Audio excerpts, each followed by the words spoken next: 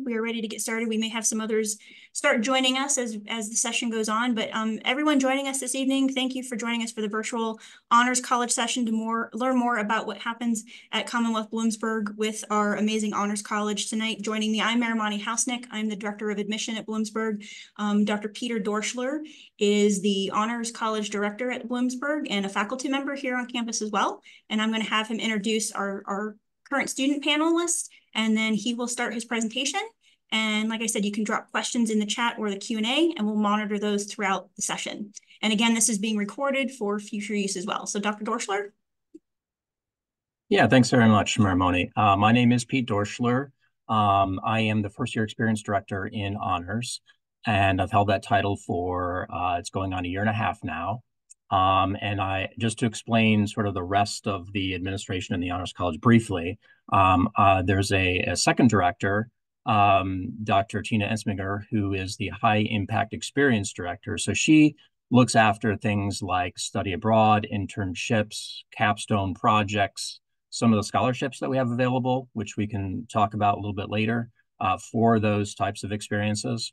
And as the first year experience director, I'm responsible for kind of the onboarding process, admissions, as well as the first year experience, which will include the learning community and a lot of the seminars that we offer. We also have a dean, Dr. John Hintz, who's from the geography department originally. He's a full-time dean now, and he oversees the Honors College across the 3 campuses of Commonwealth University. So that's Bloomsburg, Mansfield, and Lock Haven. I'm also in the political science department, so I spend half my time there and half my time in the Honors College. And I'll let our student panelists go ahead and introduce themselves. Matt, Sinai, and Hannah, go ahead. I don't know we have any particular order, but go ahead and unmute and just briefly introduce yourselves, your year, what you study, and yeah, just a little bit about yourself would be great. I guess I can go first. So I'm Hannah. I'm currently a junior at Bloomsburg, and my major is biology pre-med, and I'm also currently one of the mentors for the honors learning community. So yeah. Hi, I'm Matt Yerkunis. I am a junior in the Honors College. I'm a computer science major and a digital forensics minor. I'm also the student government president at Bloomsburg. And yeah. Hi, I'm Sinai. I'm a freshman and I'm studying elementary education, and I am a new mentor, so I'll be a mentor next semester. Terrific. And for those of you out there joining us this evening, feel free to drop questions into the chat. Marimoni will be monitoring those. And at any point, we can kind of stop and address those. We can have a Q&A at the end as well. But our student panelists are here to answer all of your questions. And with that, we'll go ahead and get started. This picture, by the way, was taken back in August in front of Carver Hall, which is kind of the heart of campus, the symbol that gets on all of our t-shirts and all of our folders and everything like that, sort of the symbol of the university. And this was our first year cohort back in the fall. So we had 185 entering first year honors students. They're all dressed in green, not coincidentally, but because we had a t-shirt contest over the summer, and we solicited designs from honor students, and then the winning design was printed on this t-shirt and everybody got a t-shirt. So we're looking to do that again this summer. We'll put out the call, we'll have a little friendly competition, and we'll select a design, and we'll have a brand new t-shirt for the entering class. So something to look forward to. Let's see. Not sure, Marimoni, I'm trying to push to the next slide with my arrow keys. I'm not able to do that. I don't know if, Oh, there we go. Okay, just have to use my mouse, I guess. So let me explain a little bit about what the Honors College is. As it says here, we're a select, talented, diverse, close-knit community of students and faculty. We're high-achieving students, like all of you listening tonight. We've probably, taken a lot of honors courses, AP courses. You won awards. Maybe you're in the National Honor Society. All kinds of other accolades that you've gathered throughout your high school and even before high school. That can extend beyond academics, of course, into athletics, into the arts. So I think we are not kind of unidimensional. We have a very diverse group of students who do many different things. We represent all the different majors on campus here. We come from different areas of Pennsylvania and the country, and we bring to Bloomsburg all sorts of different talents and abilities. We're also very close knit. We are sort of a small community inside the larger university. Bloomsburg's about 7,000 students, give or take, and the Honors College is about 400 students. And we are actually increasing the size of our first year cohorts. As I mentioned, this past year was 185 entering students. So we're looking to grow as the university is growing and make honors a bigger piece of the university, while at the same time maintaining that close-knit community feel. And there's a lot of elements to that. But the learning community, the seminars, and the honors dedicated housing, all of which we can touch upon. But there's definitely a close-knit community feel among the honors students. Honors College challenges you with daily opportunities for truly innovative experiential learning. Experiential learning means doing things beyond just, kind of typical lecture and exams. In the honor seminars, for example, they often have components where students are taking field trips, they're doing projects, sometimes individual projects or group projects. They're going beyond what you might get in a typical class, and that's what makes them unique to a lot of the other offerings that you might find, especially in the general education program. So unique things that are happening, a lot of projects and experiential learning, a lot of getting outside of the classroom and doing things. And Honors College gives you one-on-one support.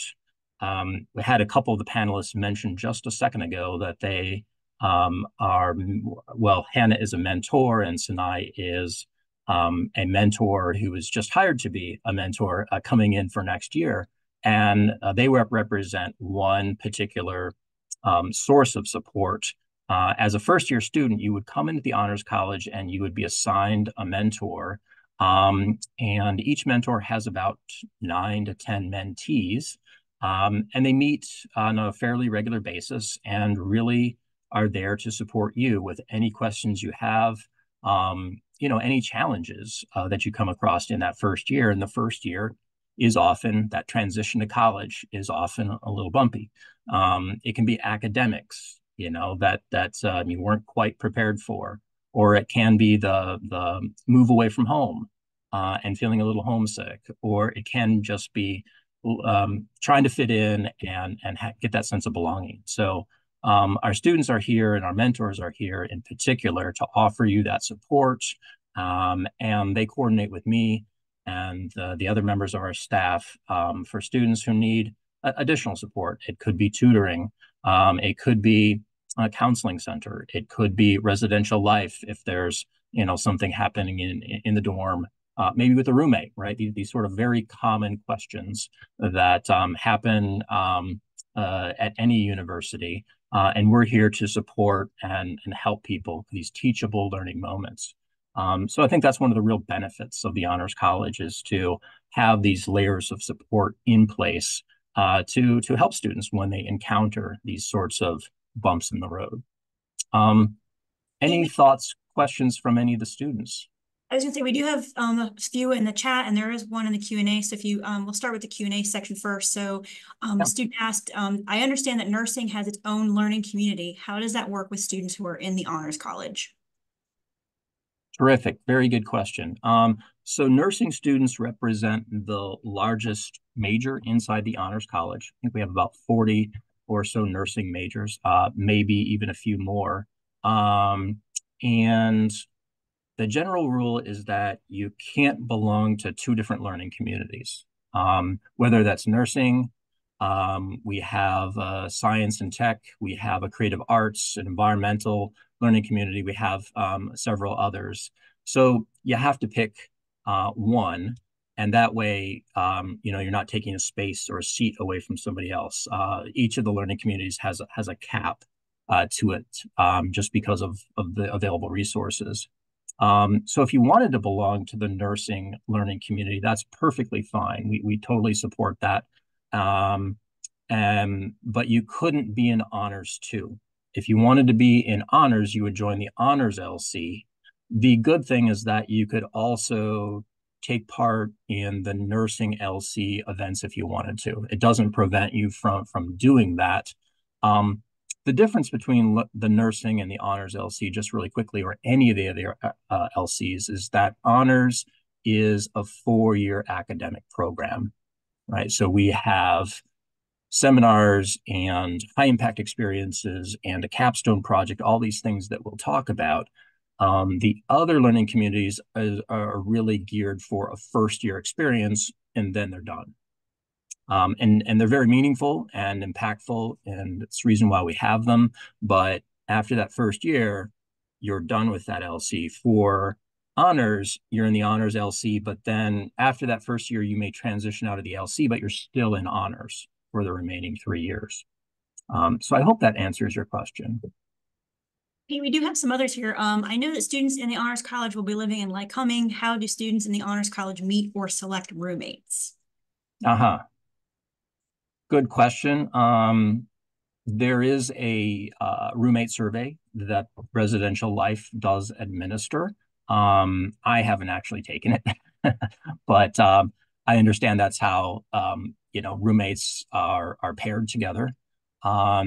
And yes, Lycoming Hall is the hub of the Honors College. If you haven't been on campus, or if you haven't seen Lycoming Hall, we do have an admissions event on April 27th. That would be a great time to come check it out if you're curious, if that's an important piece of the decision making that you're involved in right now.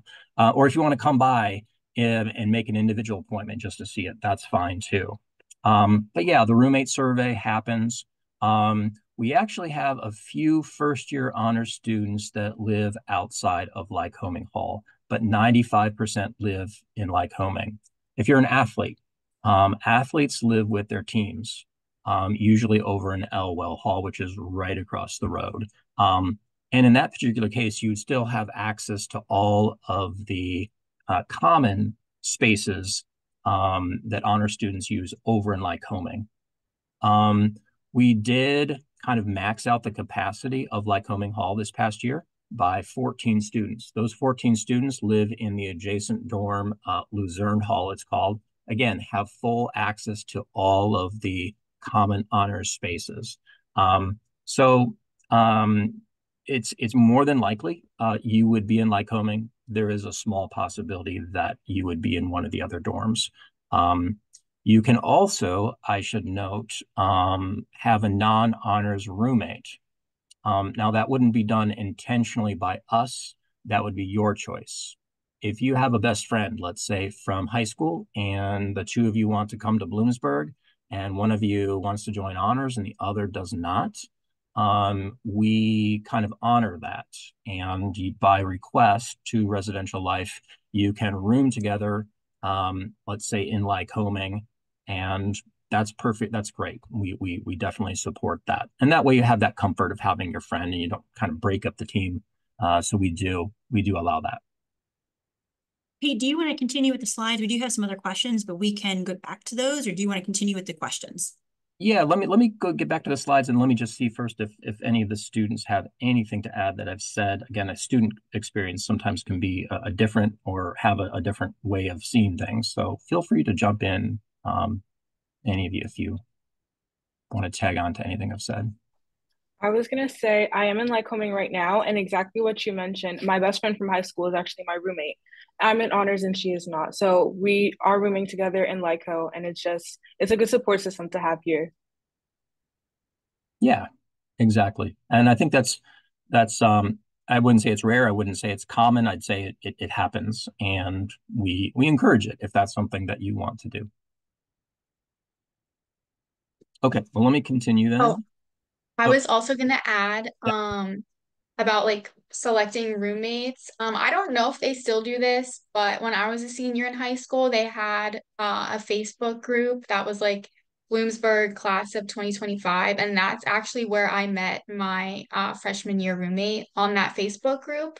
So if they still have something like that, then I think that's a great thing to join because you can get to know other incoming students and not only maybe meet a potential roommate, but also friends.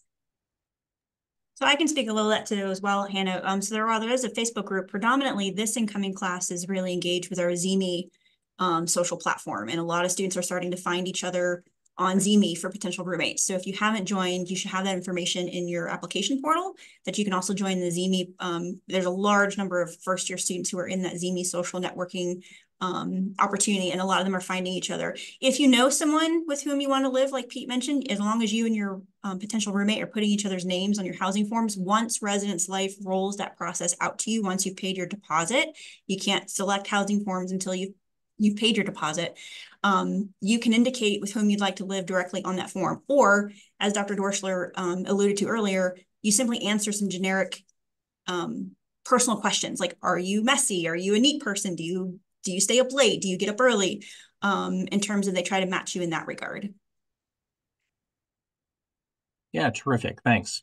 We'll go ahead and move on and take a look at the program requirements for the Honors College. And we can start with the 10 credits of Honors College courses. So each student has to complete 10 credits, and that's comprised of three-credit seminars. And the seminars are topical. They're unique. They're not honors versions of existing courses. So I've got two kids who have just made it through high school. My third is a junior in high school right now. And when we look at honors courses, they tend to be, honors bio, honors English, honors history, whatever. And it tends to be kind of more work. We're going to add a few more things onto the typical class to make it an honors class. But otherwise, the content is roughly the same. At least that's been my experience, and they've been good classes. It's not a critique. It's just kind of that's the typical setup that we've experienced. Our seminars are unique offerings, and we have hand-selected faculty that we feel are among the best faculty at Bloomsburg, and we've asked them to put together seminars specifically for honors. Now, these seminars are capped at 20 students. I'd say the average is about 14 to 15 students. We have one this semester that's 6, and we have a couple that are full at 20. So the average is about 15. And as I mentioned on the previous slide, there's a lot of experiential learning going on. So they're really not supposed to have much, if any, traditional lecture. They're not supposed to have traditional exams, multiple choice or written exams.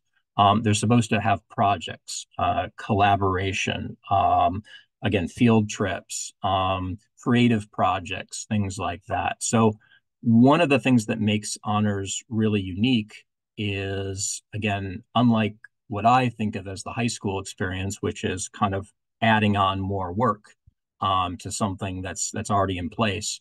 For us, it's just a different experience, not more of the same, but a completely different experience. And yeah, the seminars can be rigorous, they can be challenging. But the point of them is really to offer you a different experience, small, experiential, collaborative, discussion-based, that sort of thing. And they have unique topics. Again, these are professors, research interests or ideas that they have been, salivating over for decades to be able to teach. And finally, they get to do that, and they get to create something really important and meaningful for them, and teach it to honor students. So what have you to the panelists? I don't know if there's a particular seminar that you've taken or anything that you'd like to kind of offer as an example. I have a couple examples too, but I kind of see if you have anything you'd want to add there.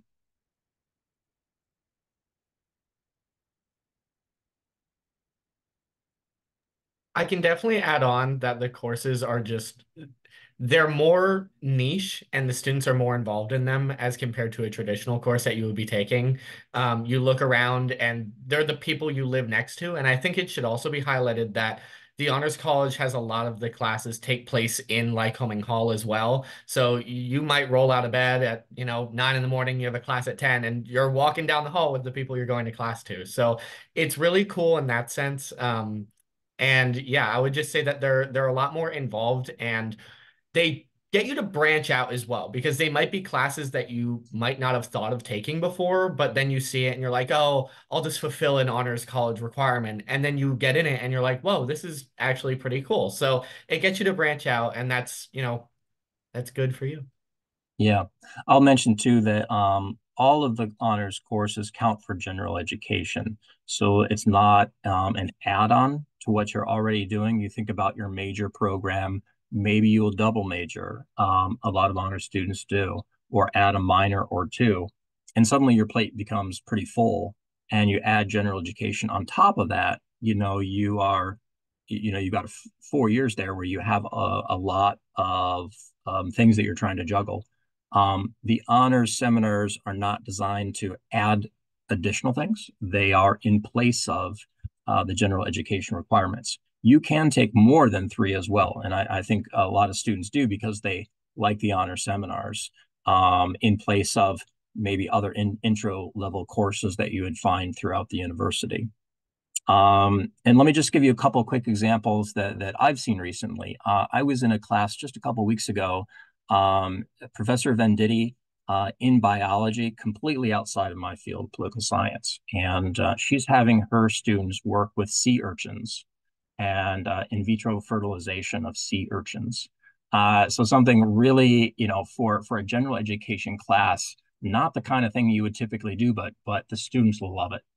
This really hands-on project and really interesting. Another course last semester, I was taught by an English professor, Dr. Francis, and her class was on Arthurian themes and literature. So Arthurian meaning King Arthur, medieval literature is her focus.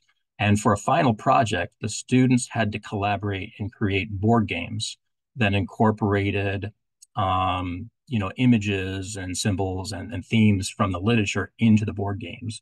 And then that they invited faculty to come and play the board games with them during the finals period. So those would just be a couple of examples. And I think a lot of the courses offer that sort of thing.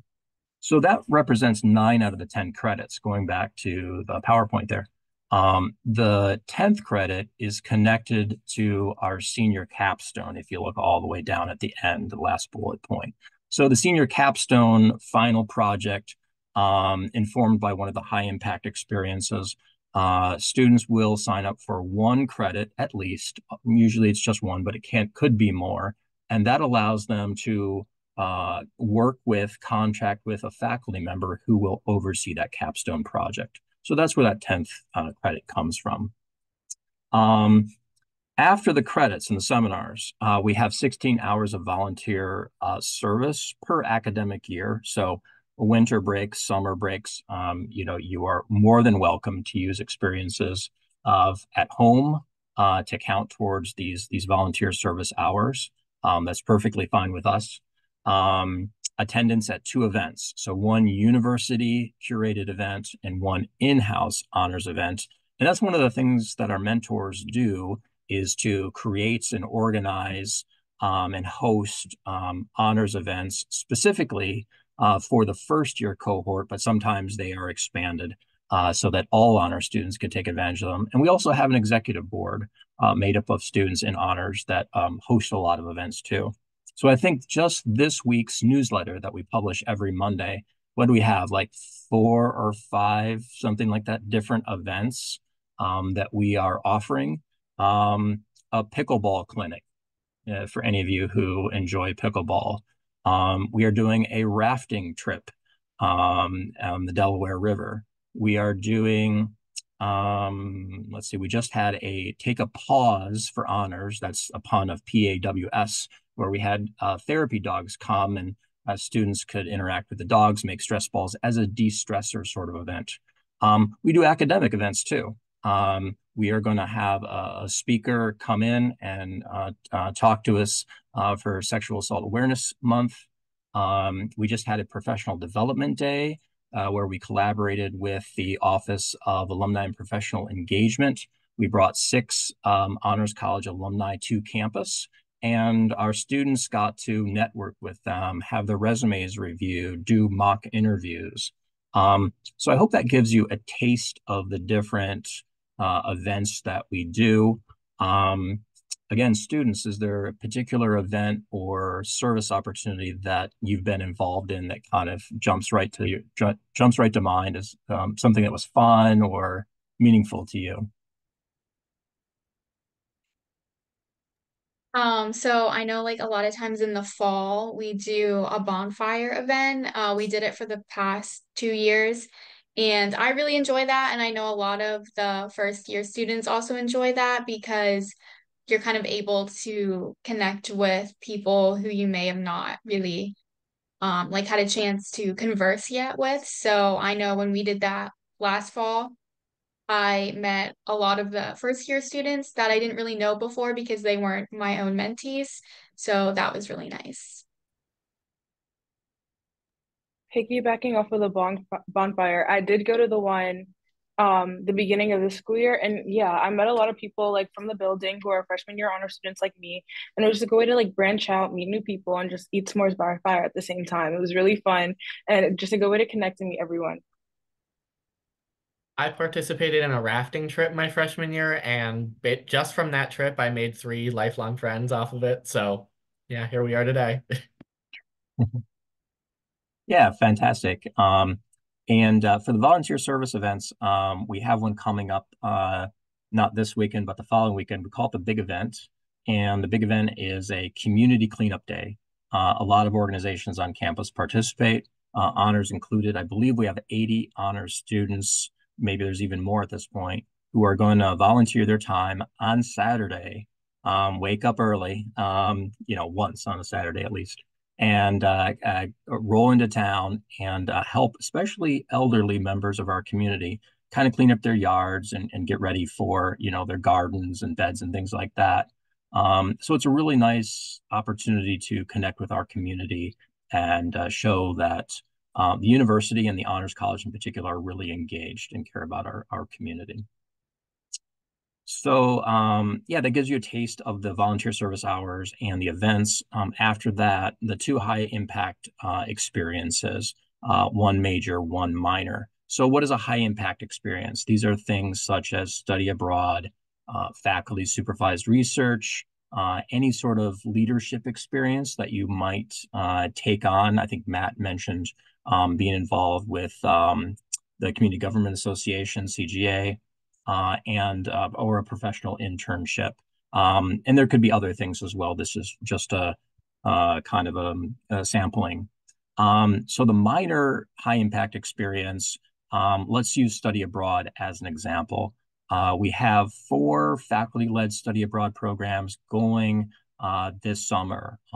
One that I'm leading is to Salzburg, Austria.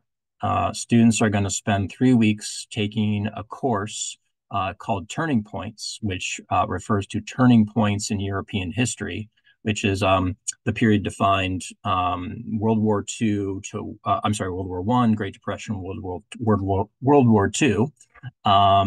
And if students want to, an honor student can designate that as either their minor or their major high impact experience. If it's a minor experience, then they would write, in addition to the course that they're taking, they would write a 5 to 7 page reflective paper. The meaning and the impact on them personally, professionally, of their study abroad experience. Not just the course that they're taking.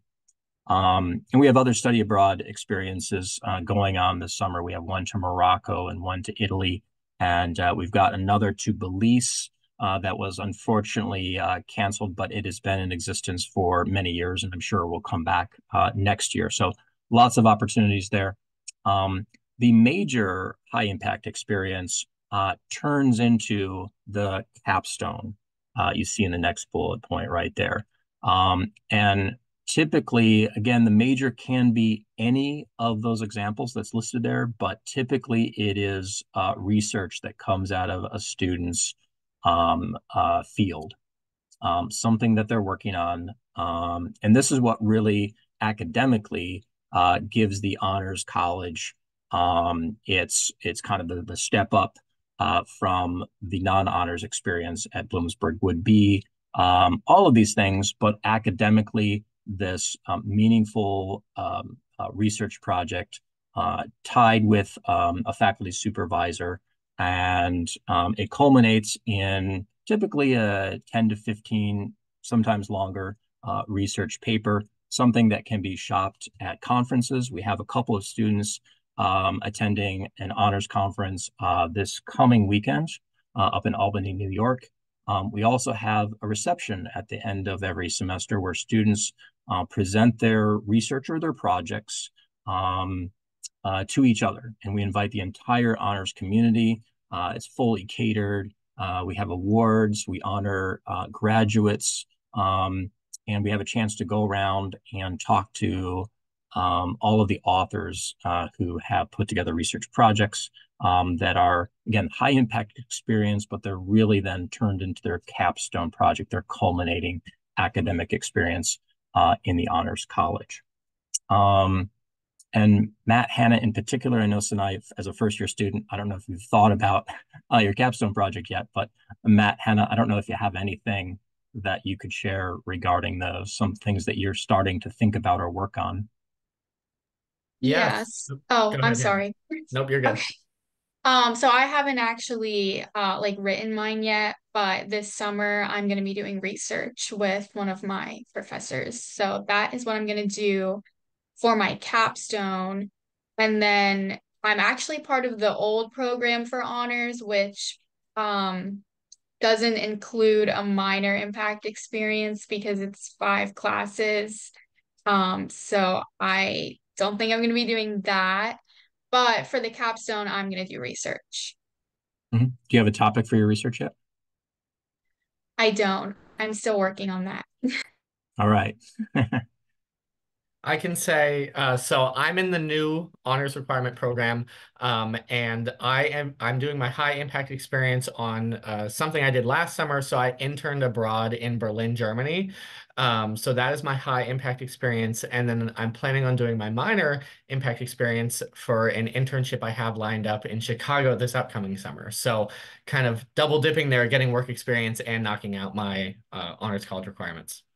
Yeah, and where do you think all this is going to lead, Matt? I mean, what impact have these internships had so far? Is it giving you a direction that you're looking to go? I mean, okay, it's really hard. Everything that I've done in college is very like as soon as an opportunity comes, I take it. So like tomorrow I could have somebody come to me and say, "Hey Matt, here's this," and it totally changes my trajectory. But I can definitely say that going to Germany completely changed my life. I have a totally different outlook on the things I'm doing regarding my major in computer science. And I truly do believe the reason that I got the internship that I have lined up this summer is because of the Berlin internship I did last summer. So, and I do want to highlight for all the people attending that there are plentiful study abroad opportunities being offered to honor students coming in now. So be prepared for that. You will be overwhelmed with options. Yeah, it's good. It's a good problem to have, and obviously, COVID shut everything down, and we're working our way back and putting together programs. Our dean, my co-director. This is something we're doing almost every day and trying to build these study abroad programs. And I mentioned that I'll be leading the Austria study abroad this summer, and we continue to just find opportunities and work with our global education office to do that. You can also do a semester study abroad. It doesn't have to be a summer experience. We'll help you, and our other resources on campus will help you kind of find the program that's right for you. Mary Moni, I don't know if there are any questions that kind of relate to this in the chat that we can get to quickly. There are lots of questions happening. You've answered All right. some of them based on curriculum with, Gen Ed, what types of events for the 2 events, internship counting for high impact. So you've answered some of them along the way. What goes into a senior capstone? Others are more about living, some other majors. So a lot of it, when do the 10 credits need to be completed by? I think you've answered that as well. Mm-hmm. So far, the rest are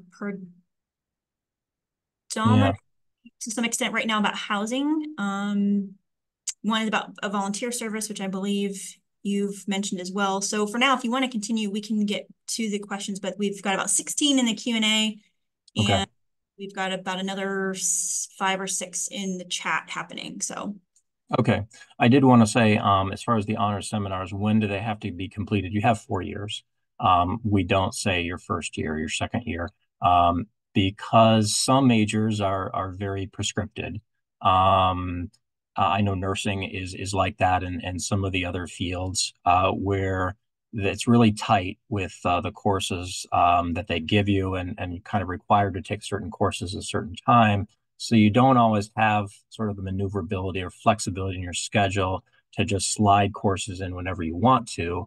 And that's why we give you the 4 years. I'd say most students complete these seminars because they count for general education. Most students are able to complete their general education within 2 years. And sometimes there's a loose end here or there, but 2 years is, I think, a good rule of thumb for that. And with study abroad, we had several questions asking, like, how much do the programs typically cost? Is there a cost factor to study abroad? So we had a few, 2 or 3 of the same kind of question. Yeah, that's a great. I would be happy to answer some of those. Please go right ahead. So I can say from my experience when it comes to funding for study abroad, so there is a funding opportunity through the Honors College now. So you can get up to $1,500 for a study abroad opportunity, and that comes on like a rolling basis basically every year. I think you can get 2 of them in your time at the Honors College. So that's a great funding resource. When it comes to the general cost of studying abroad, that really depends on your specific program. So if you're going with a group of students from, Commonwealth University, it may be significantly cheaper than if you were to go, alone, for example. I can say specifically, so for my program, I actually didn't do it through the Honors College. I did it separate because it was in an internship abroad. So I couldn't really do it with other people, although I would have liked to. There's plenty of opportunities, and we have a full study abroad office that works really closely with the Honors College and all the faculty directors that run these programs to make sure students have resources to funding opportunities. So there is a Gilman scholarship that people can apply for. That's a national scholarship. There's the professional experience grant at Bloomsburg. So that is one not even directly related to study abroad. That could be for any professional experience that you do in your time at Bloomsburg. And to throw out a number, I'll ballpark, my program probably should have costed around like $10,000, but after all of my scholarships and the funding resources that, in all honesty, were not that hard to get. If you go through the process of applying for a study abroad, it's just as much effort to apply for these scholarships. It knocked my program down to probably only around $2,000 out of pocket, which, when you think about it, I was in Germany for 60 days. That includes my hotel, or not hotel, my housing, my food, everything else I was doing over there. So that's significantly cheap when you think about it. And it can go even cheaper. I know people that have gone completely, paid for through like the Gilman Scholarship, like I mentioned, and all the other funding opportunities as well. And I can speak to that as a parent now of a first-year student in honors. My son Tyler is going to be going to Austria this summer in July with Dr. Dorschler, and he applied for an honor scholarship.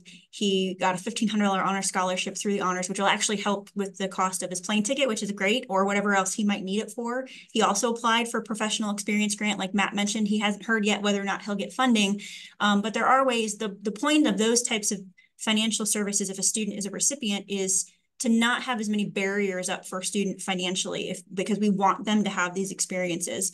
And then he's earning credit for an honors / general education class for the course that he'll be taking in Austria this summer. So students do have to do the work. They have to apply. There's an application process with the honors college. There's an application process with a professional experience grant.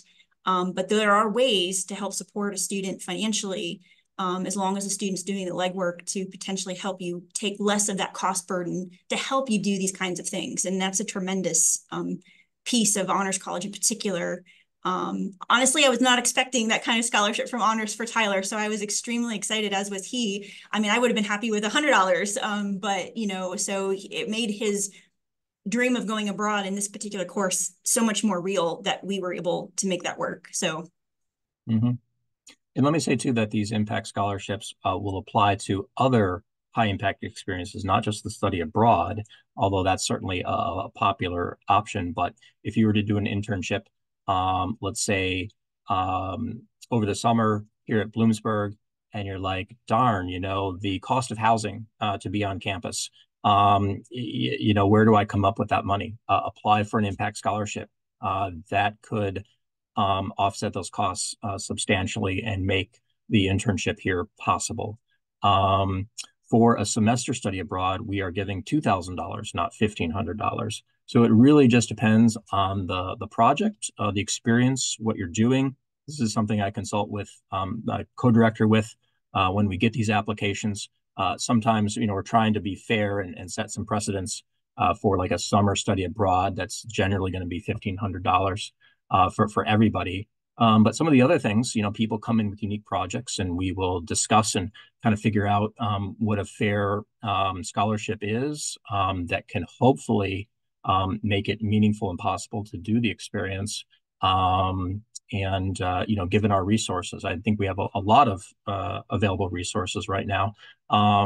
Public knowledge in the paper just a couple of weeks ago that we had an enormous donation given to the Honors College, and all of that money, to the tune of $5.5 million, is going to be funneled into scholarships and other resources for students. So I think if anything, we're going to be looking at a situation where we can help students even more in the future. So we're very happy and excited about that.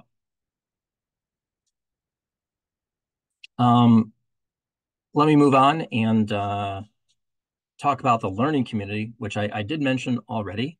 And there are a number of learning communities on campus, and honors being one of them. So it gives you just a brief definition here. Learning communities are groups of students. They share a common interest.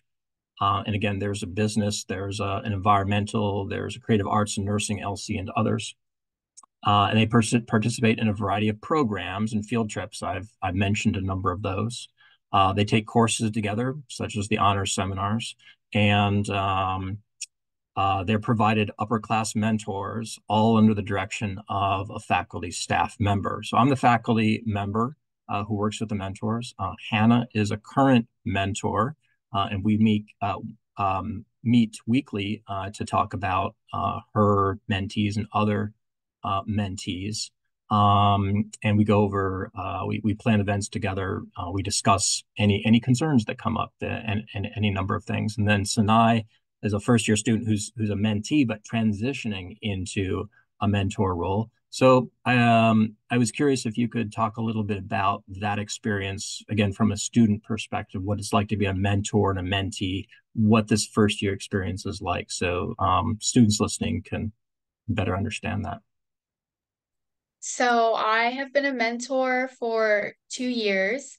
Unfortunately and very sadly, I won't be returning next year as a mentor just because I'm graduating next semester. But I'm super sad about that.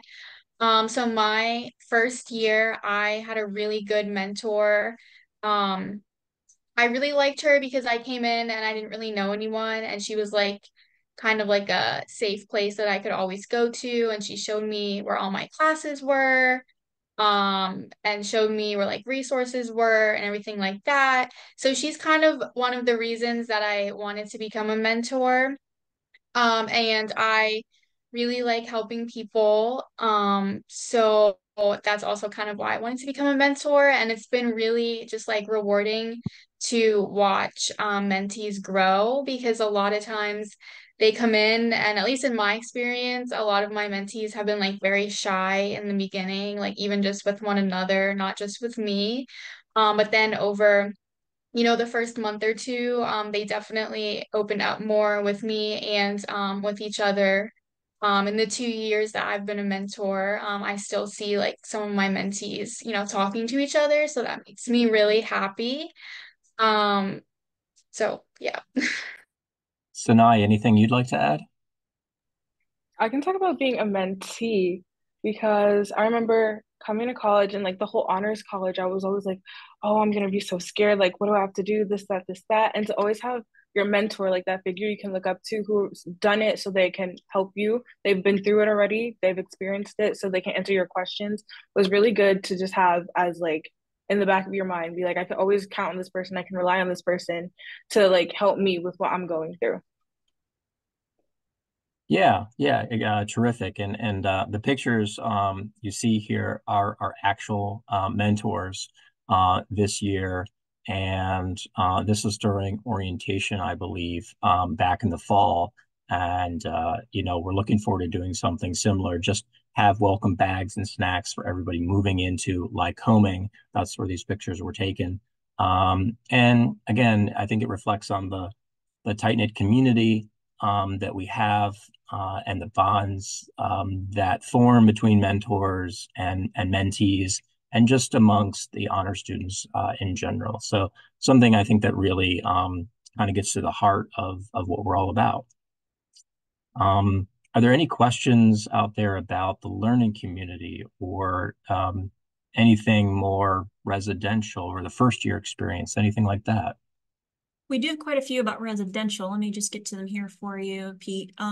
Sure. One was, our medical imaging students also eligible for honors given the structure of the program? I'm pretty sure, yes. Mm-hmm. If I want to live in Columbia my first year being a nursing major, is it possible to apply or join for honors my sophomore year? It is. I would say that path is generally more difficult. We do have kind of added requirements for students who want to join honors later on. It's certainly possible. In fact, I met with a student today who's a sophomore and wanted to join honors and sort of saw the benefits of doing so. So, it is possible, but getting in on the ground floor is going to be easier than having to apply to be in honors once you're here. So I don't know, take that into consideration. I know there's probably things to weigh there on either end. And if you want to reach out later for any kind of specific advice or a conversation around that, I'm happy to do that. I'll throw my contact information. Actually, it's on the last slide, but we can get to that later. Some other housing questions. How does rooming in the honors dorm work in terms of students with a non-conforming gender identity, non-binary, etc.? Uh-huh. That is a question really for residential life. They really deal with the dorms and the specific housing. I know we do have on one floor, it's gender inclusive. And then I think on the other floors, it is sort of more traditional men, women on the different floors. So I think it sort of depends on the demand that students have. What kind of housing are you looking for? And depending on the feedback we get, right, we can kind of sort the floors depending on what students want. But that's more of a question for Res Life. I don't want to speak too much for them, but I know that there are different options for sure. And on the housing forms, it does ask if students want to live in gender neutral, inclusive housing. And so a student can also indicate that on the form as well, so they can identify that on the form. And I can put the Residence Life email address in the chat here in a moment. I've already filled out the housing through Residence Life, and Lycoming Hall was not given to me as an option, so I had to select a different hall. Will that be changed for me coming into the Honors College? Yes, if you have already deposited for Bloomsburg, but you haven't selected the Honors College and you'd like to do so now, and we hope after hearing this, right, you see a lot of the benefits of doing that, then what I would do is reach out, and I can help you do this to make sure that we get you into the honors dedicated housing. That should happen automatically once you enter the honors college. But if there are any questions at all, I can help with that to make sure that now shows up for residential life and you can be in the honors housing. And I did put the residence life email in the chat as well. So if you have questions about tonight or other housing questions, typically first-year students don't actually get to designate what hall they want to live in. They might ask a preference, but first-year students outside of honors will typically be placed in where there is space available in the other residence halls. There was a question in here about communal bathrooms. I can answer that, Pete. Yes, Lycoming Hall is a communal bathroom, as are all the other halls except for Soltz Hall, which is a suite-style hall with private bathrooms. However, those are typically for upperclassmen. Usually juniors and seniors get housing preference in that particular dorm first. And then sophomores and rarely first-year students live in Soltz. But all the other residence halls would be communal bathrooms. Let me see here. Everything else for now is about classes or other things. If you want to keep going on, we can come back to these questions, Pete. Sure. Sounds good. Here's a picture of our first year retreat that we did for the first time. And again, coming out of COVID, we're really trying to expand our opportunities and do group projects and group trips together that weren't possible, of course, a year or two ago. So Crystal Lake Camps, which is up near Hughesville, about a 45-minute hour trip north of here, is where Crystal Lake Camps is located. And we took a group of about 60 students. You recognize the green t-shirts by now, up there. And they're actually students from all three campuses of Commonwealth. So Lock Haven and Mansfield were represented, as well as Bloomsburg. So one of the cool things is that we're able to kind of bring students together from the different campuses to do fun things or academic things. We're going to be doing that for our capstone reception as well. So our community is centered at Bloomsburg, as is the honors community of the other campuses, like centered at their campus. But there is a lot of collaboration and interaction between us, and that kind of makes it fun when you get to meet students from the other campuses. So anyways, Crystal Lake Camp's retreat for first-year students happened in September. It was a 2-night overnight retreat. And as you can see from the pictures, there's lots of outdoory things to do, but it was more glamping than real camping. It wasn't intense with bears prowling by. It was in cabins that had electricity and running water, and so we had plenty of amenities. But there were climbing towers, there was kayaking and swimming. We had our mentor, Mac, who does yoga instruction, lead yoga there, as you see in the bottom right-hand corner. They provided all the food for us, and it was no charge to any of the students. This is just all extra, trying to, build community, kind of get off campus to do something fun. And we're planning to do it again in the fall. In fact, I was just talking with the camp staff yesterday about getting a date on the calendar. So we want to continue to do these sorts of things that are going to be meaningful experiences. And believe it or not, a bunch of students brought homework with them. So sometimes in between the kayaking and swimming, you could see students studying or writing a little bit, and it wasn't overboard or anything, but I think it was fun to see from the standpoint of honors students taking their academics so seriously and still having fun while doing it. So honors college qualifications. If you're attending the event tonight, you may already know this, but for anybody else, let me just kind of go over this very quickly. As a first-year student, if you were a current student or a transfer student, it would be different. But as a first-year entering student at Bloomsburg, these are the minimum qualifications. If you have a GPA of 95 or above, you would be eligible to join the Honors College. All you'd need to do is in the information in your admissions portal or in some of the recent emails that you've received, there's a description of your eligibility and accept your offer button that you can click. No essay is required. Just on the basis of your high GPA, we think you are honors worthy and eligible. If your GPA is in that second category of 90 to 94.9, we think you're eligible for honors, but we would have you apply for a seat, and that would entail submitting an essay, and there are 2 prompts that you could choose from. And then also include any supplemental materials that you wanted to. It could be, I've seen resumes that students submit to showcase all the work that they've done, all the highlights, accolades, awards, honors, and things like that. I've had students describe, in addition to the essay, like a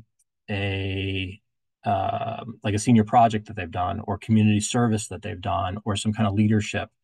All sorts of different things that they might include in the supplemental materials. If you are in the creative arts, you can submit what would be the equivalent of a portfolio if you wanted to, some images or pictures of your creative works. And that would show us that you're, multidimensional. You have talents outside of maybe the traditional academics, or something that your GPA doesn't highlight on paper. That you have, music or theater or artistic abilities. So Honors College qualifications, if anybody has a question about those, I'm happy to answer.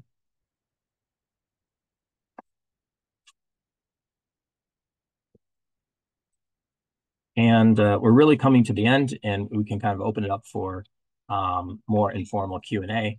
But in terms of reaching out and staying in contact, feel free to email me anytime you'd like with any questions. Again, I'm the first year experience director, Pete Dorschler. There is my office phone, and then Dr. Ensminger, the high impact experience here at Bloomsburg.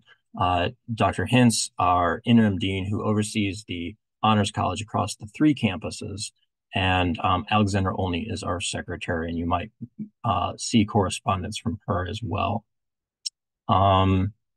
So with that, let me ask the students if there's anything else, and I know that Matt had to leave, unfortunately, a little bit early, but Hannah Sanaa, anything else that you'd like to comment on just your honors experience thus far? Something I've forgotten to say from a student perspective, like what would you point to as maybe the meaningful thing? I think that you definitely did a pretty good job of covering it all. I would just add that I definitely met all of my really good friends through honors, and like my best friend here, we're both mentors and we're both in honors. Um, so it's nice to be able to like work with her as a mentor, but I just like know that that's going to be like a lifelong friendship. So that was definitely probably one of my favorite things that I have gotten out of honors. And I do hear that a lot, that students have met their best friends that first year, like Homing Hall in the seminars, and they become really good friends often with their mentors. So that is a common refrain that I hear. So now you were going to say something too. I was just gonna say my biggest thing coming into the honors college, I was really stressed out when not, I'm not gonna say don't be stressed, but also you have a lot of time to get all your requirements done. So it's not like you have to be hyper focused on getting everything done back to back. You have time to just like take a deep breath, relax, like you have time to get everything done. Yeah, thank you for that too. And again, we're here as support, and I think that's the main thing, is that college is going to be difficult at some point in various ways. And the great thing about the Honors College is that we're here to support you through all of that with academic supports. I'll mention that in the next couple of weeks, we have final exam tutoring that we're offering. we have a scheduling event where we've invited the instructors who are teaching honor seminars in the fall to come in and meet students in person. So it's a meet your professor event, as we're calling it. If you take a look at an honor seminar title and you're like, I don't know about that, it doesn't sound like my kind of thing, but give it a chance. Come meet the professor, talk to them about what the course is really about. Sometimes titles can be misleading, or once you start a conversation about it, you might realize, hey, that sounds pretty cool. And so that's the kind of thing we can do here. And again, we have some kind of informal advising that we can do to help students figure out how to schedule for classes, and thinking about how best to meet the honors requirements and how that lines up with your program requirements, and really want to get through, in the 3-4 years that you're going to be here, and fit in those high impact experiences, study abroads and internships, research with professors, and apply for those impact scholarships that are going to make everything possible. So with that, I think we can open it up for Q&A if there are additional questions. Happy to answer. And thanks again to the students for being here and helping kind of guide this conversation. And let's see what kind of questions we have. So Pete, we've quite a few in the Q&A, so we're just going to start from the oldest on down. Some of them are the same questions, so I'll just click answer live, but I thought it'd be better maybe to answer live so people can hear the answer, because they may all have similar questions. So is there a group of undecided students in honors, or is it a negative impact if someone is undecided about a major to be in honors? There are undecided students and exploratory students, and that is perfectly fine.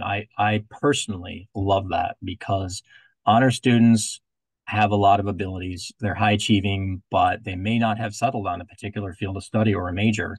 And why not come in and explore and take classes and kind of figure out what you want to do? And by taking a couple of honor seminars and maybe dabbling a little bit here and there, that can really kind of chart your course and determine a direction for you. So I really love that approach. And a lot of students change majors too. I mean, that's part of the process. And it's like changing a job. You're gonna run into a wall maybe, or a tough class, or you're gonna realize, this is not for me. I thought I wanted to do accounting, but I guess I'm not cut out for it.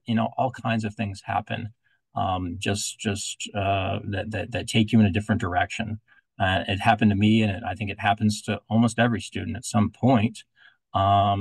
And that's what we're here to do. The small, tight-knit community and all the resources we offer can, through the conversations that you have with people, get you to realize that, yeah, I need to try something different, or I really like this, or I want to try more of that.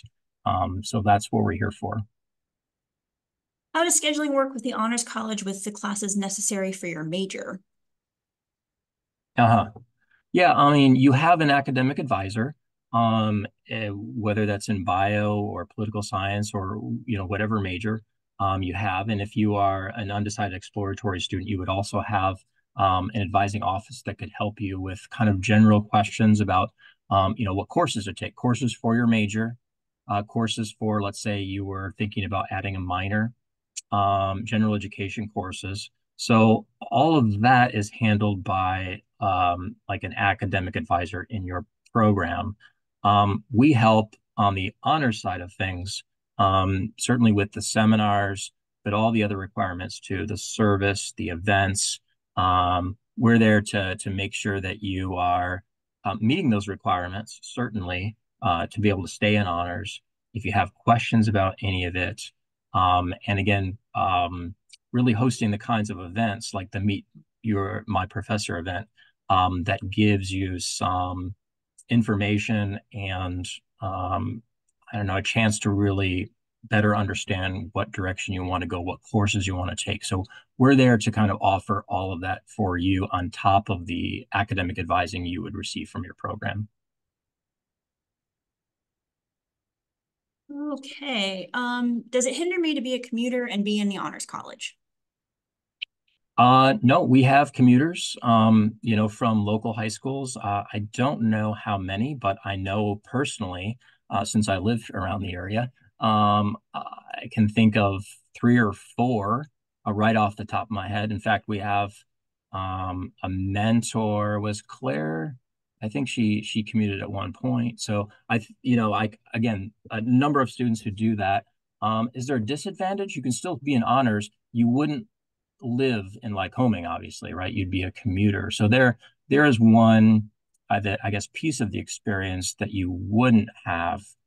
But everything else you'd have available to you, all the common space, all the activities and events and service and courses, and you'd have a mentor, everything else you'd have. And my son actually, while he lives on campus and with a friend from high school who's also in honors, he has friends in his major who is a commuter who is also in honors, and they have lunch twice a week together. And the student, so that he is involved in other things as well on campus as a commuter. And I don't get the sense from my son that he feels disconnected in any way. It's really about how much the student is also taking advantage of what is available to them as a commuter, which is key. Yeah, and I would add just really briefly that we intentionally plan at least some of our events during the day, so honors. So I'm sorry, so commuters can attend. Often commuters might leave campus, 4 or 5 o'clock or something like that. And if we're always hosting evening events, if all of our events are at 7 or 8 o'clock, that's going to disadvantage the commuters. So we very intentionally plan events, at least some of the events during the day, so that commuters are more likely to attend those. I think you may have answered this with the 4 years, but for the requirements of staying within the honors college, how long does a student have to fulfill each of those requirements? Well, it really depends. Again, I'm having a little trouble with the, oh, here we go. I'll just have to get out of it if I go back to the program requirements. So the volunteer service hours, those are annual requirements. So August to August. You can even use like summer service to wrap up the previous year's 16 hours, or you can apply them to the upcoming years. So we're very flexible with that. So that's per year. The events are per semester, as you see there. The courses, the 9 credits of seminars are over the course of your 4 years. And that one add-on credit is for the capstone, typically you do in your junior or senior year. And the high impact experiences can happen anytime. Marimoni's son, Tyler, who's going to Austria, is a first-year student. So he's already jumping in and taking advantage of that, which is great. And you could too. It really depends on what you want to do, and we can help advise you to determine if now's the right time for a study abroad or an internship. Often internships are more junior and senior year because they line up with your academic program's expectations of when you would do an internship. Not always, but that's often the case. How would dual enrollment credits transfer over with being in the honors college? And I can see what's that, Pete. I mean, yeah, go ahead. So if you are taking AP classes or college courses through another college, community college, what have you, one, we need those official AP scores sent directly from College Board. Admissions will accept them, and then we send them on to the registrar to determine if you've met the minimum score required to earn potential college credit. Typically, you have to score at least a 3. Some of them, a few of them, you have to have at least a 4, and that dictates then how many college credits or what courses you're receiving credit for at Commonwealth.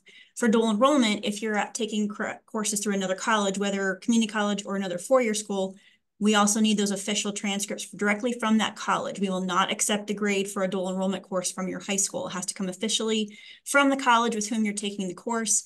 You contact their registrar or records office. They send it to admissions. We then will review that to see what kind of credit you may receive. Depending on how those courses transfer in, will dictate, regardless if you're in the honors college or not, will dictate how those are being used then at Commonwealth, potentially within your major, for general education requirements, or for electives. So it all depends on how they transfer in. So if you are one of those students, my son transferred in 20 credits between AP and dual enrollment. A friend of his transferred in almost 30. Now my son had about, of his 20, I think 8 of those were used in electives, and the others are being used in general education requirements. So it does depend on how they transfer, but those are the documents that we need in order for you to earn credit. Do clinical hours or externship hours count towards the impact requirements? Like I've nursing, for example, would a clinic. yeah, yeah, certainly something like that, a practicum could apply for one of the high impact experiences. I think that's a fairly common thing that a nursing student can do and does.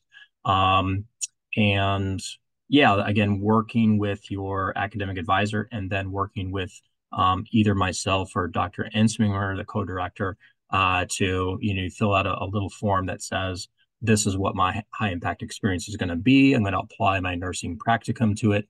And then we would go over the requirements for that. So absolutely, you can count those types of things. But we want to make them honors experiences too, and that's where some of the added work might come in, either the reflection for the minor experience or more of a research project. So if you were to do a practicum and you wanted to make it a major experience, a capstone project, you would take that practicum and devise a research project around that experience. Like if you were working with a particular kind of patient in a hospital setting, maybe that would be an opportunity to explore a particular disease or something, and turn that into a research project. So we would work with you on that and coordinate with your program advisor to make sure that everybody was lockstep working together and turning this experience into the capstone project that you want it to be. Okay. How easy is it to balance playing a college sport with the honors college? Time to do volunteering, events, games, practices. Not gonna lie, that's probably challenging, for sure. You'd have to have very good time management skills. We do have students that are very involved in all sorts of things, who are on athletic teams, who play in the band, who do a lot of theater, right? All of which can be very time consuming. The graduating starting quarterback on the Bloomsburg football team is a decorated honor student, had a tremendous capstone project and will be graduating. He had to balance football with being in honors college. He was able to do it. Certainly it's challenging, but it's doable.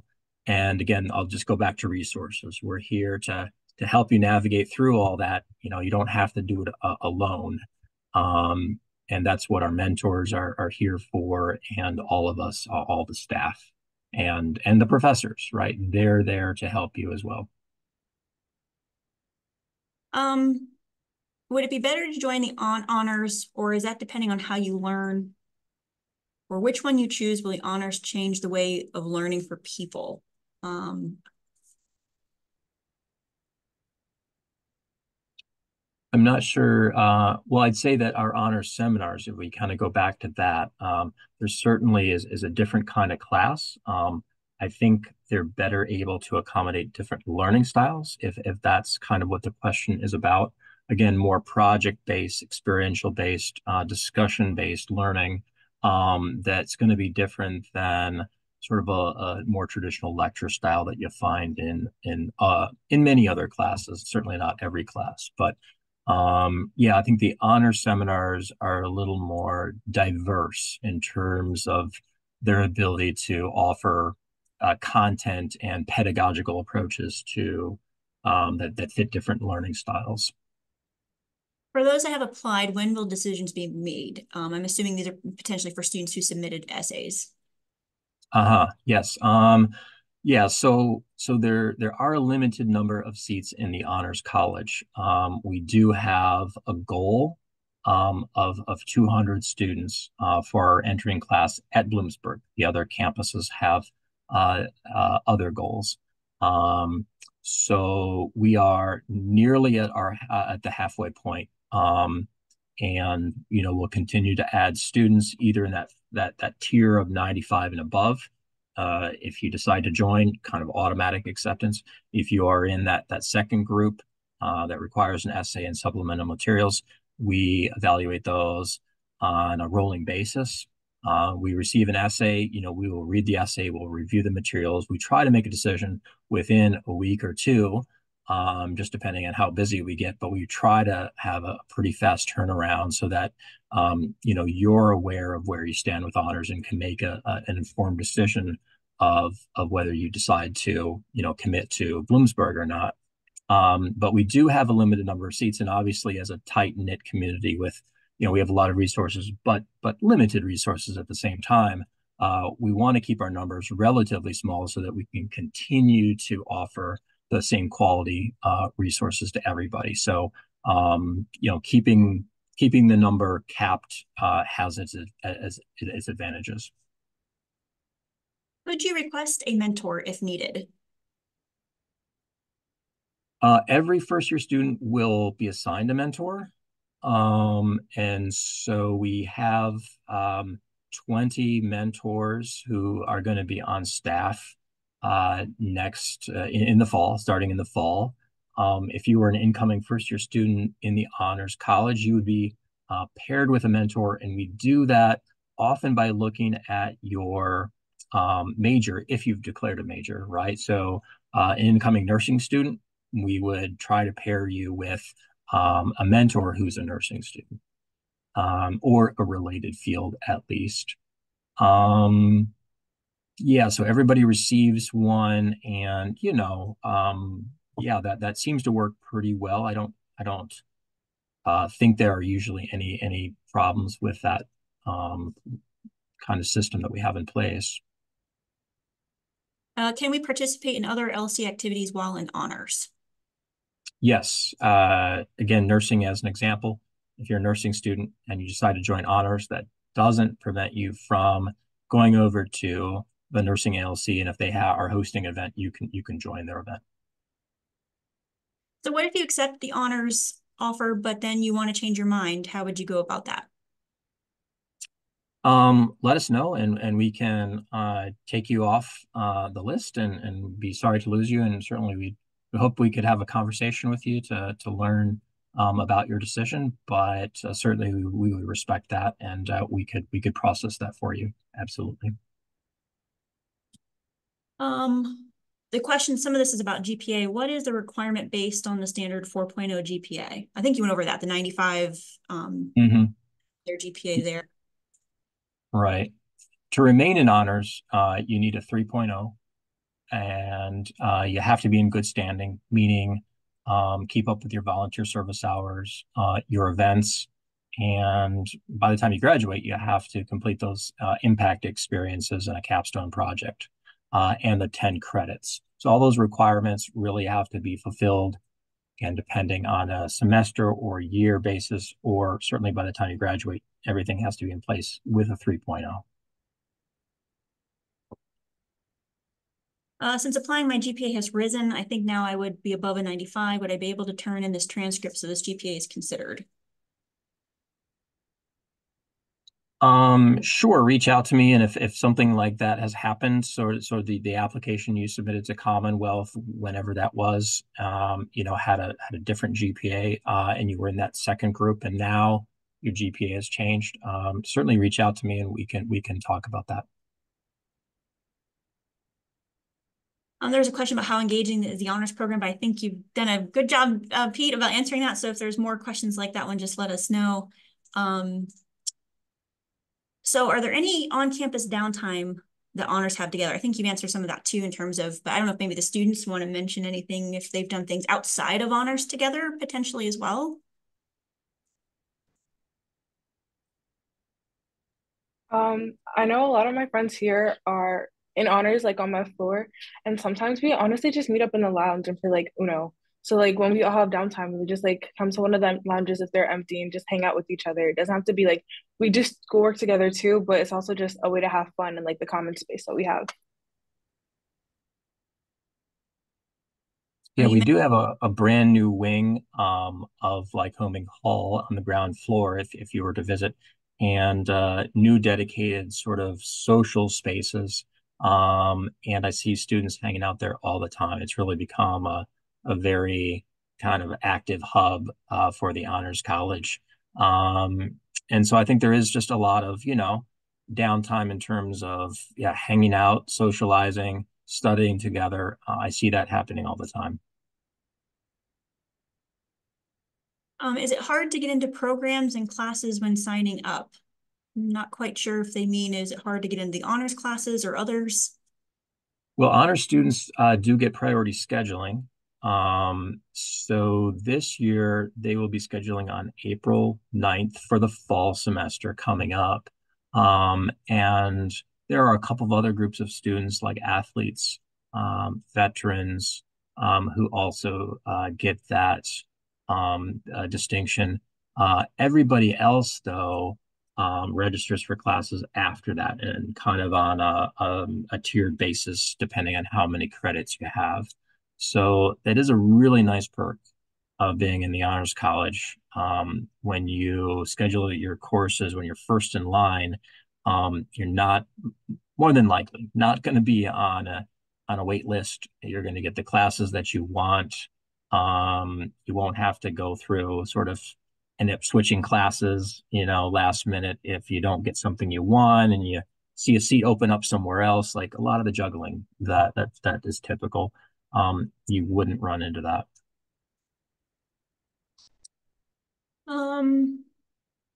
What exactly is the benefit of honors other than just the experiences, prestige on your transcript, better job opportunities? I don't know if one of the two students maybe want to answer that as well. Yeah, what do you see as the benefit of being in honors and being a mentor too? Well, for me, being a mentor has definitely improved my leadership skills and communication skills. I feel like when I was in high school and even like my first year here, I was like very shy, but since becoming a mentor, it like kind of like opened me up and like took me out of my shell, which is super nice. Obviously, it also like really helps with the leadership skills, which are, obviously important in any field. So I would say that. And just like in general, being in honors, well, like I mentioned earlier, I have like a good group of friends in honors. It gives me, like opportunities to do service, opportunities to take classes that I probably wouldn't have otherwise taken. A few semesters ago, I took an honors music listening class. And if I wasn't in honors, I probably would never have taken a music listening class just because I'm a science major. But that class was actually really interesting and I enjoyed it a lot more than I thought I would. So I would say that as well. I would go back to the scholarships too. And though those can be really meaningful to allow you to do the sorts of things that you might not be thinking about. College is very expensive. And if you're thinking about, lining up all of your financial resources to be able to afford coming here, and then the idea of a study abroad or an internship off campus just seems impossible to manage. Those scholarships can really help make those things possible. And that's what could really, as Matt was discussing with his internship in Berlin, really define your experience and set you apart when you are looking at graduate schools or jobs. So that's what we're proud to offer that, and I think that could be a difference maker for a lot of students. There's two similar questions. I'm in the nursing program. Is there a private nursing study group? And the other one is similar other study groups for honors students majoring together. I think those happen organically. We don't really set them up per se. But I think students find each other. Again, the tight-knit community in Lycoming Hall. You meet your friends, maybe even a roommate in your same major, and you're taking the same classes together, whether it's an honor seminar or like an intro chemistry class. And you form your study groups and your friendship groups, and I think all that just happens organically. I think we touched upon this, but just to make sure, if my planned roommate is considering the honors program and I want to remain in the nursing LC in Columbia. Can she live with me there in Columbia and still be part of honors? Oh, that's a tricky one. I mean, we're trying really hard not to pull our honor students outside of Lycoming or a dedicated housing. Once we do that with one student, then there's kind of, we're trying to prevent a ripple effect of having a lot of students living in other dorms. And we make the exception for the athletes for good reason. The team chemistry is important. But that's something we can certainly talk about, but our general policy has been not to allow that, just to kind of keep the honors cohort together. So you could bring your friend over to Lycoming. That could certainly work. So we have 4 questions left. We're about at the hour-and-a-half mark. So I say maybe we take those last 4, and this was being recorded, so we will be sharing this out in the next week or 2 with students. We just have to have time to edit it if we need to, in terms of the beginning time before we started. So the last 4 questions and this might be for Hannah and Sinai. Is being in honors a lot more stressful, or is it less stressful depending on your major and the programs that you're involved in? I thought it was going to be more stressful than it actually was because, again, you have a lot of time to get everything that you need done. So as long as you have time management skills and you don't wait till the last minute to get everything done, you'll definitely be okay. I was gonna say pretty much the same thing. I originally thought that it was gonna be a lot more, but I really don't think it is. You just have to have good time management skills, honestly. Yeah, and I think that goes back to this idea of the honors college experience being qualitatively different. It's not more of the same, it's just a different type of experience. And we're really not trying to um, add all kinds of things onto your already full plate, because we know honor students are usually the most engaged, active students. They're involved in clubs. They are doing the events in the service. They're out there being active every single day, and they're high achieving in the classroom too. So they are studying a lot, and so we don't want to add all kinds of additional pressure and stress onto your lives that way. But we do want to offer you a different sort of experience that we hope could be meaningful for you. And the last 2 questions, what does studying abroad in Italy look like? And are there any specific majors attached to it? That is a good question. The study abroad experience in Italy is led by a faculty in the sciences, and the course is specifically about Galileo. So I could certainly send you more information about that specifically.